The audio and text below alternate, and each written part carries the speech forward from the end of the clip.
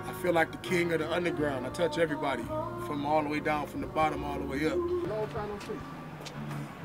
I got a restaurant here now, man. Check it out. You know you walk through all the time. It's a little more cleaner.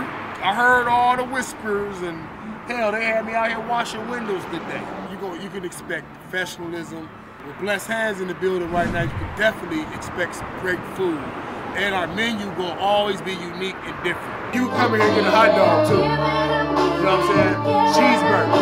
You ain't always got to spend $10, $20. You know what I'm saying? But you gonna get some good food. Traffic. You know what I'm saying? We ain't traffic. We got the eatery in here now. We got the station going. We just need traffic.